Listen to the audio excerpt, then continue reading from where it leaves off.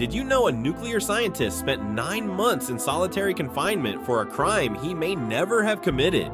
In December 1999, FBI agents stormed the home of Wen-Ho Lee, a respected physicist at Los Alamos National Laboratory. They discovered he had downloaded America's most classified nuclear weapon designs onto unsecured computers, terabytes of restricted data containing the blueprints for every warhead in the US arsenal. For months, Lee had been secretly copying files that could build hydrogen bombs. The FBI suspected he was feeding these secrets to Chinese intelligence agents, but Lee insisted he was innocent, just backing up his work. The case exposed shocking security failures at America's most sensitive nuclear facility. Lee was thrown into maximum security prison, locked in solitary confinement for 278 days. Then suddenly, the government's case collapsed. Almost all charges were dropped after prosecutors admitted their evidence was weak. Lee walked free, but questions remain. If he wasn't the spy, then who was stealing America's nuclear secrets?